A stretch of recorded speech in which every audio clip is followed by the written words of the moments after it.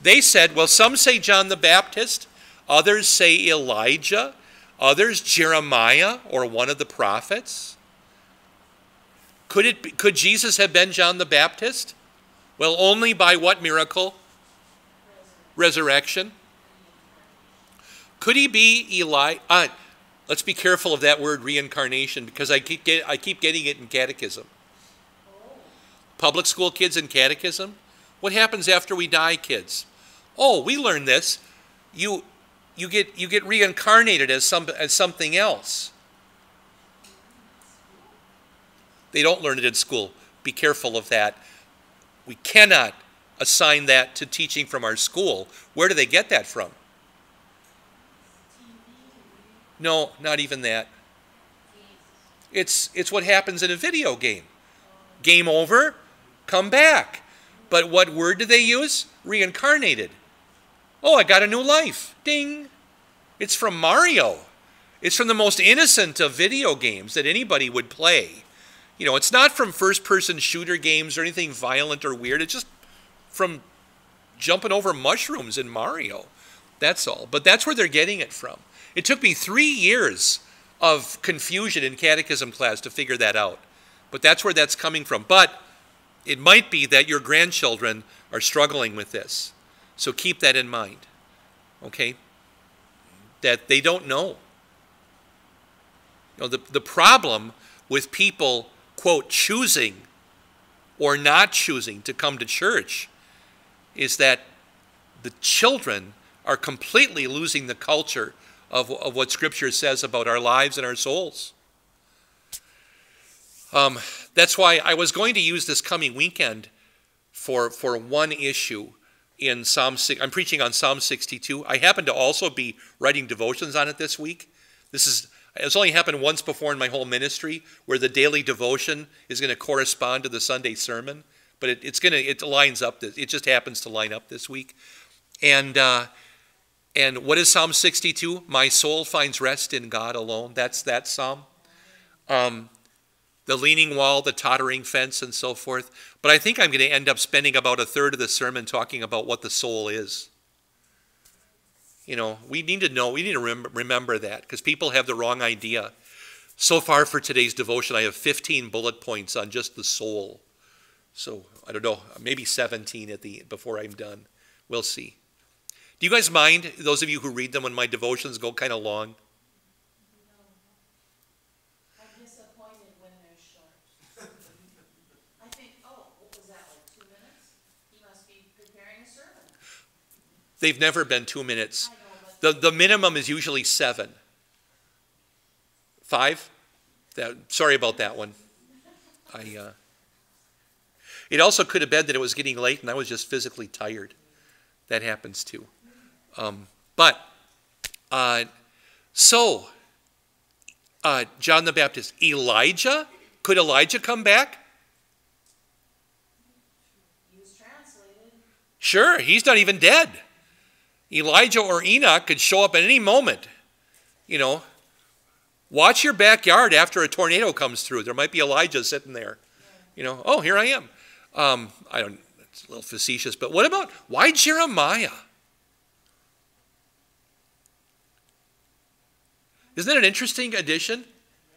Who was the greatest of the prophets in that sense after Moses? Well, Jeremiah is the longest of the prophets. Word for word, the longest book of the whole Bible is Jeremiah. Yeah?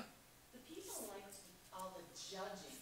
They gravitated towards that judgmental mindset of the Pharisees and their leaders. So here's a prophet that did a lot of woeful lamenting and a message of judgment. Sure, yeah. Must be, yeah. In the final chapters of Jeremiah, I have found more passages that directly relate to Christ's descent into hell than any other Old Testament book.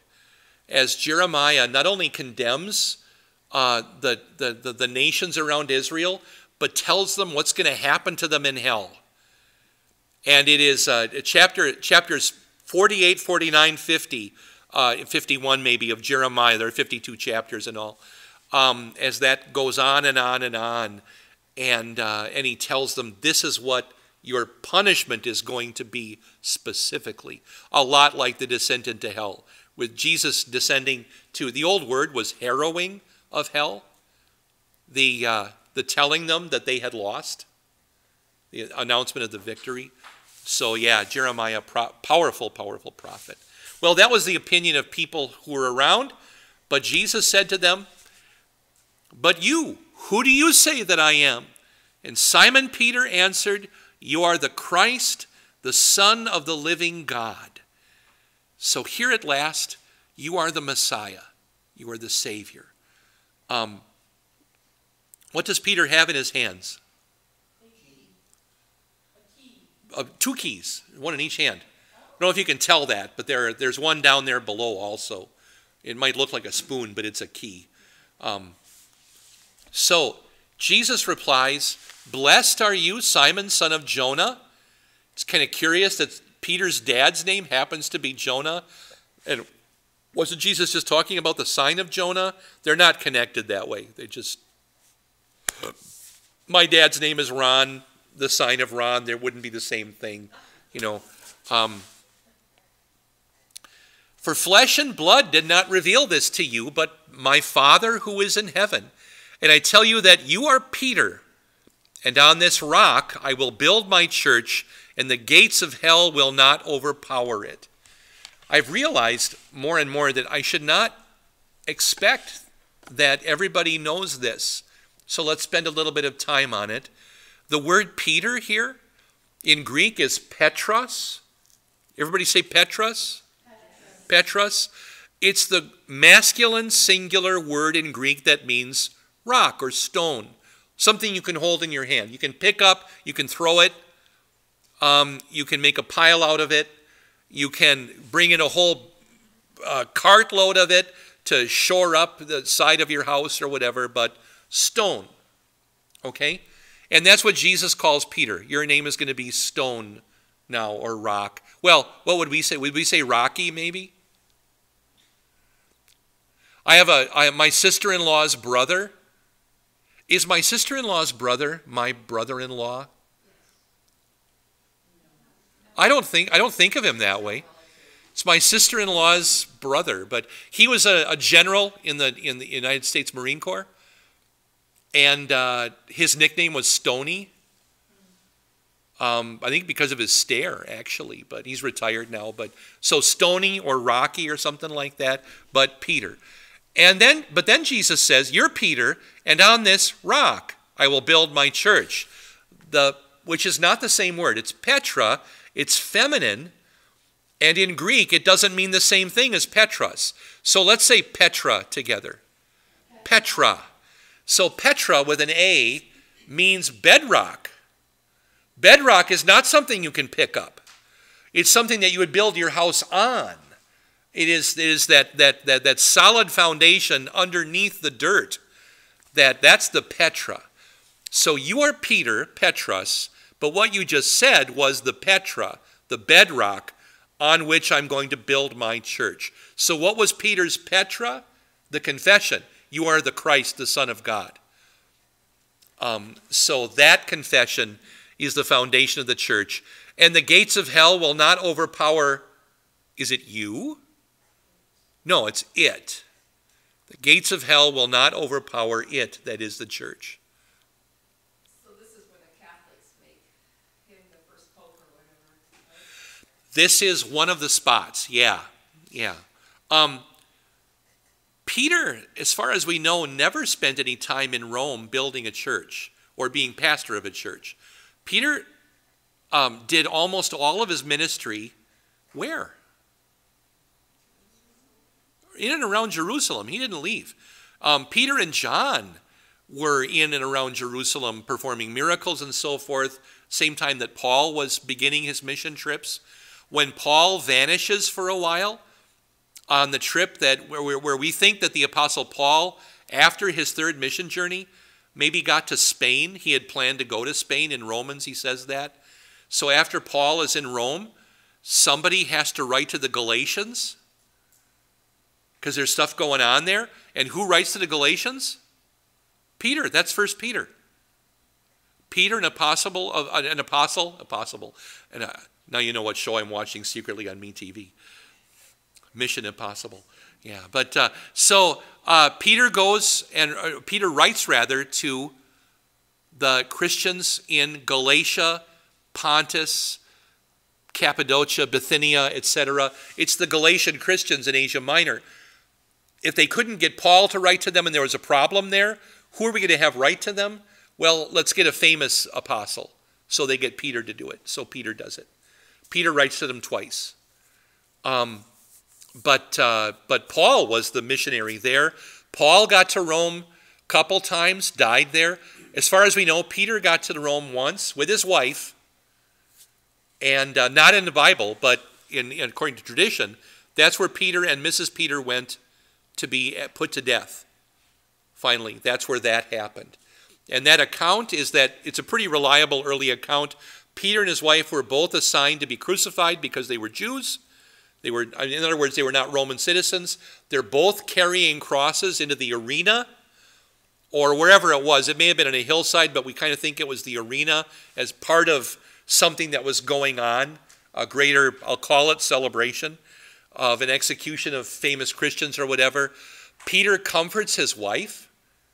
We'll be with the Lord soon, be at peace. And then as they're going to put Peter's cross in the hole, he said, have I told you this before? Peter says, I'm not worthy to be crucified like my Savior. So the guards say, oh, okay, and they just flip him upside down and drop him in. And then he and his wife die together. Is this Josephus you're getting this from? No, it's the early church fathers, yeah. I'll build my church. The gates of hell will not overpower it. Hell doesn't have power over the church. It will not overcome the church. The church, the Christian church, will continue until the end of the world. It doesn't make any difference, though, if, for example, England or Germany or the United States continues to the end of the world. No, not at all. But the church will continue to the end. How do other countries, other church bodies, confessional Lutheran church bodies, how do they get their pastors? Where are they trained? Well, now we're training the natives of the country in their own seminaries with our men. Yeah, do you know some of those places? Lusaka, Zambia. Malawi is the college, and Lusaka, Zambia is the seminary. Very good. In Vietnam, even though it's not. We have an inroad to Vietnam. We have something going on in Japan, but it's very small numbers. We have a bigger group right now in Hong Kong. John Lorenz started that seminary, and it's been going now for, it's got to be at least 12 years, 10, 12 years. So the seminary in Hong Kong. And aren't seminary professors teaching online the Spanish? Christos Academia? That's been going on for quite a while. Joel Sutton is partly responsible for that. Yeah. But they're being trained. Yeah, and that's going on all over the world, actually. Our newest mission, by the way, anybody know where it is? England. London. Yeah, London. So I just feel a little bit better about mission work when I know the language. And I know most of British English, not quite everything. Jesus continues here. I will give you the keys of the kingdom of heaven. Whatever you bind on earth will be bound in heaven, and whatever you loose on earth will be loosed in heaven. What mistake does a seventh grader make when reading this verse? Whatever you lose on earth will be lost in heaven. That's a natural seventh grade reading mistake. I don't blame them. But loose and loosed. Yeah. What might be a better word there? Well, since we're talking about keys, wouldn't a handier translation be unlocked? Whatever you unlock on earth will be unlocked in heaven, or untied or something like that. That might be a handier translation. Set free is what really the word is, but loosed is awkward. I thought released. Released? Let it go. Sure. This brings us to this part of the catechism. What are the 6 chief parts of the catechism? Apostles' Creed, 10 Commandments, Lord's Prayer, the big 3. Then baptism, Lord's Supper, and confession. In the original catechism, there wasn't a ministry of the keys at all. It's put together with confession now. Anybody know where the keys and confession goes? It's after baptism, but before Lord's Supper. So it's in there, which makes perfect sense chronologically in the life of the Christian. Which, where does it go? Well, baptism we do with infants. So we get that. And then in the life of the Christian now, we'll talk about confession and absolution and forgiveness and then Lord's Supper. You need to know all of those things together. So to me, that makes perfect sense. But I'm in a kind of ongoing conversation with Lynn's husband about what would be a better name for the ministry of the keys, because it's to many people it's not as descriptive as it might have been. Baptism talks about baptism. Could it be the gospel of forgiveness or something like that? It might be better for people. I in the past was in a disagreement with a teacher at a school about the importance of different things, and the ministry of the keys got called into question about why are we spending time on this? We should be spending time on comparing Lutherans and Catholics or something. But the keys is the entire gospel in a single simple thing. Well, the keys, the omission of the keys was I'm not entirely sure. I've been talking to Ross Stellius about this. He's the one who teaches Lutheran confessions and so forth at the college now. But I asked him when the keys got added to the catechism, and we're in the middle of wondering, was it a printer's error? Because even though it isn't in the earliest catechisms, it's in everything like shortly after that. Did Luther think, that was supposed to be in there, and it's not. It's in the large catechism, but just not in the Latin version of the small catechism, and in the triglot, it's not there at all. So maybe a printer's error, but it came out very, very shortly after that. I just wanted you to know that little bit of trivia. Let's remember what it says, though. So can we all just read together? The keys. There are only 2 parts, so it's not that much. And if you don't have it memorized, just keep your eyes open. It's okay. First, let's all say it together. What is the use of the keys? The use of the keys is that special power and right which Christ gave to his church on earth to forgive the sins of penitent sinners, but refuse forgiveness to the impenitent as long as they do not repent. Where is this written? The holy evangelist, we're still reading, the holy evangelist John writes in chapter 20, Jesus breathed on his disciples and said, receive the Holy Spirit. If you forgive anyone his sins, they are forgiven. If you do not forgive them, they are not forgiven. And the public use of the keys, second, how does a Christian congregation use the keys? A Christian congregation, with its called servant of Christ, uses the keys in accordance with Christ's command by forgiving those who repent of their sin and are willing to amend, and by excluding from the congregation those who are plainly impenitent, that they may repent. I believe that when this is done, it is as valid and certain in heaven also as if Christ our dear Lord dealt with us himself. Forgive me, do you remember a sermon maybe 3 weeks ago where this very point was made? Forgiveness from the church and forgiveness from Christ, I'm testing you, are one and the same. Yeah, that's what I meant by that. And then finally, where is this written? Jesus says in Matthew chapter 18, whatever you bind on earth will be bound in heaven, and whatever you loose on earth will be loosed in heaven. That's a repetition from what we just have here in chapter 16. So, same doctrine treated 3 times. On your sheet, I skipped a whole bunch of stuff that's there from my 2014 Matthew class. And now we're in the middle of page 2. The ministry or use of the keys is the authority given by God to 3 groups. First, in chapter 16, what we just had, Jesus gave this authority to who? To Peter.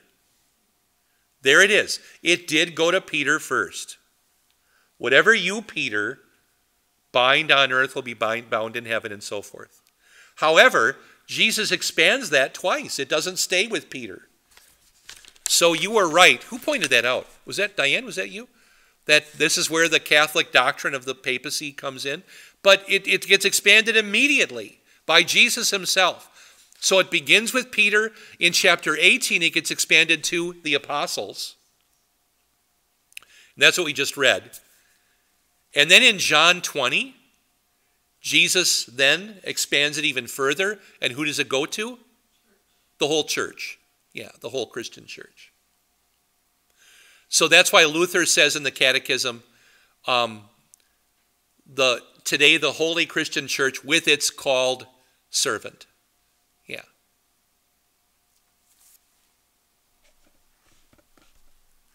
There are a lot of different words in the confessions for the called servant. The one we normally use is pastor. Why don't we say priest?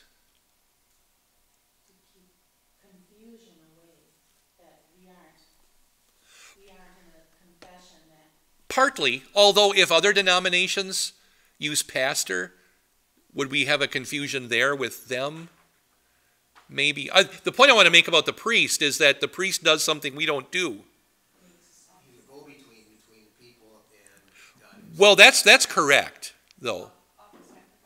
But they offer sacrifices. A priest offers a sacrifice. The pastor does not. Because the book of Hebrews tells us 3 times, in Hebrews 9, 10, and 10, 9 something, it's 10, Hebrews 10:10 is the easiest one to remember, that Christ was the one sacrifice once for all sin, for all people, for all time.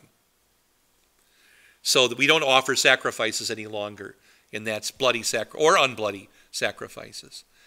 Yeah. I was talking about the role of servant, but I want to continue with the chapter here. He commanded the disciples not to tell anyone that he was the Christ. We call that the messianic secret. Why did Jesus command people not to tell anybody different things? Well, Jesus is himself going to lay down his life at exactly the moment and the place where he wants to. And so is he going to do it up here at Caesarea Philippi? No. So as not to get the Pharisees and Sadducees and priests and others up here at Caesarea Philippi angry, he just says, just don't tell people this yet. There is going to be a turnaround where Jesus will begin to say, from now on, go and tell people. It's going to happen soon. It's going to happen soon. And in your memory, if this helps, then keep it in your mind this way, because it's basically exactly right. On the way up to the Mount of Transfiguration, the secret is in place. Don't tell anyone, don't tell anyone, don't tell anyone.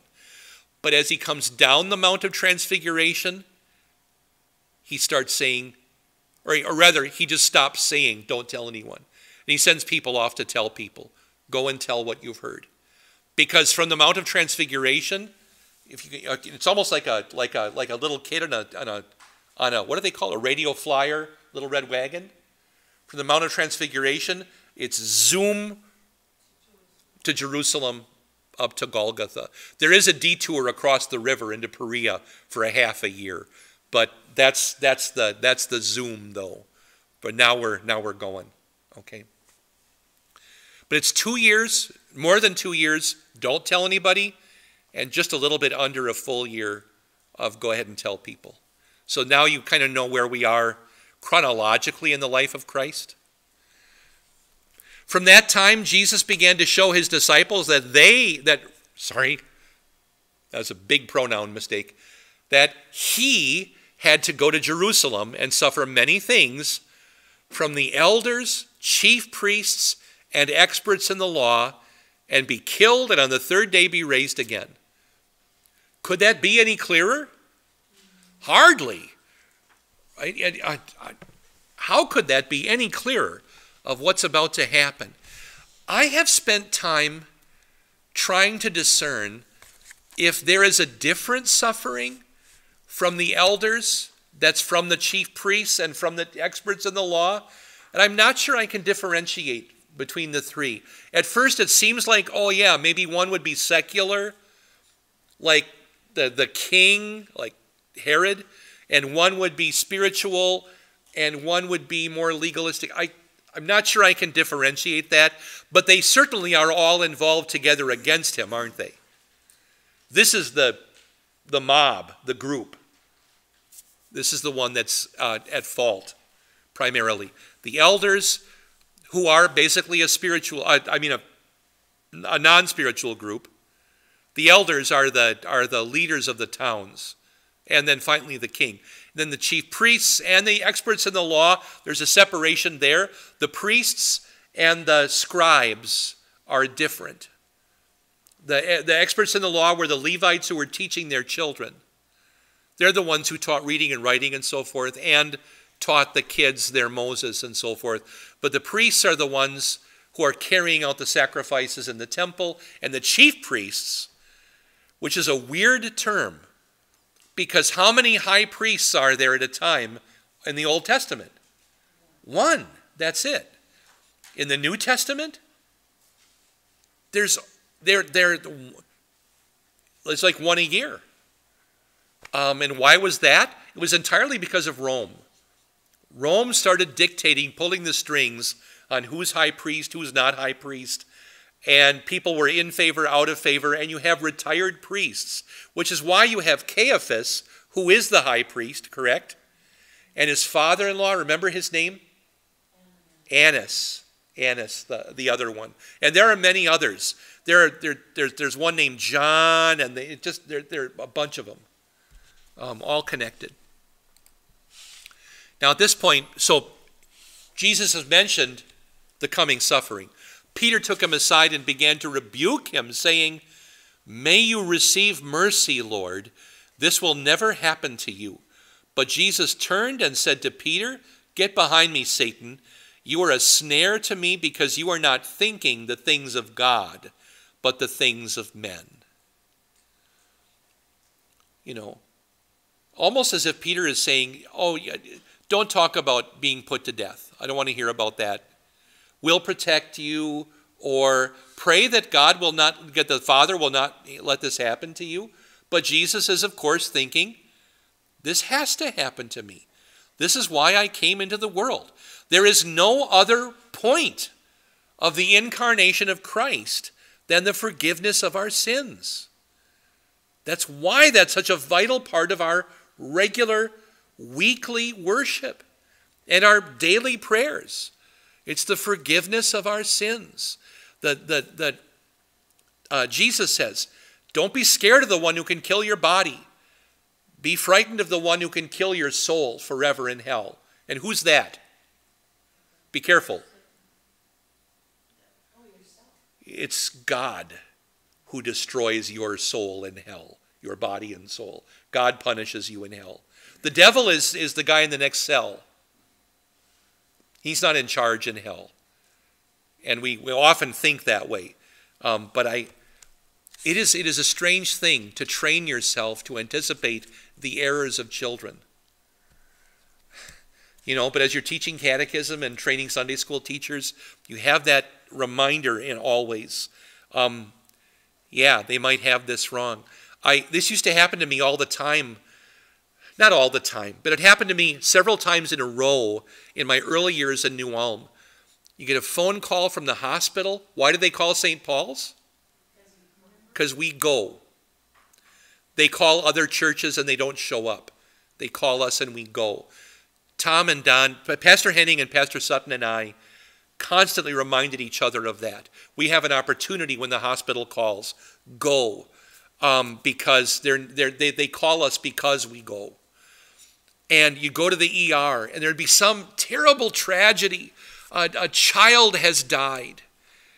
And you get there and I find, the nurse is doing my job for me. Because the nurse has just told the family, he's an angel now. Isn't he, Pastor? The first 2 times I heard that, I think it was the first 2 times and not the first 5, but the first 2 times I heard that, I didn't know what to do with it, and I thought, I'm not going to get into a theological argument with a nurse in front of a family that just lost a child. This is not the moment for that. So we'll just move past it. Later, I came up with the correct phrase. I think it's the only correct phrase. If you're going to say something, what's the better way of putting it in order to correct the nurse? The thing I found out was when they say, isn't he, Pastor? I would say, better than that. So I just took control of the conversation, didn't I? The nurse doesn't know enough, which is absolutely true in this case. I mean, never are nurses, the members of our congregation, but there would be nurses who would do that. Because there's a mistaken idea about the difference between an angel and a soul. Mostly because of that stupid Christmas movie, right? It's a Wonderful Life. But then you get to go on from there. No, because this child's body will be restored to him in heaven. You will hug your child again. That's the moment when the emotion breaks through and we begin to talk about the condition of one's soul. Is that? Go ahead. I'm very grateful for this because it doesn't matter what thing is happening in your life for which you're sad, whether it's moving away from people you love or someone's dying. I'm so grateful Peter showed up in every fiber, the denial and the despair of, no, this will never happen to you, because then Jesus could rightly say, those are Satan's thoughts. Yeah. And your will, Lord, is always perfect. You're not thinking about what God wants you to do. And yes, I get it's a solid presentation of Jesus' walk to his death, and that's his purpose. But practically speaking, this helps me to not say, God, I have this idea, and I hope you agree with me. Yeah. And worshiping myself. My will be done, not yours, Lord. Yeah, that's the idolatry of the human opinion.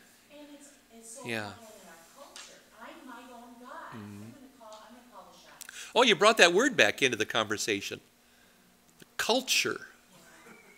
Right? This is an insidious culture. False doctrine is, in every culture, it gets in a different way. And the flavor of the month that the devil uses is just whatever's popular right now. The devil loves currently the big temptations, and because the big way of tempting people in our culture today is with advertising. So what sells? Sex, envy, I gotta have, right? That old beating the Joneses thing. And these days, fear. Is there another one besides those? And the idea that your feelings matter more than facts. Oh, good. Yeah, the feelings. Oh, the feelings. My feelings, my feelings. Yeah, yeah. It's all First Amendment stuff. It is all First Commandment stuff. We're starting to lose people. I've gone beyond. So, but go with Jesus. We'll pick it up here next time, and we'll get to the Mount of Transfiguration soon. Thanks for letting me do this. God bless you. You've been listening to Invisible Church, the Bible study podcast from St. Paul's Lutheran Church, New Ulm, Minnesota.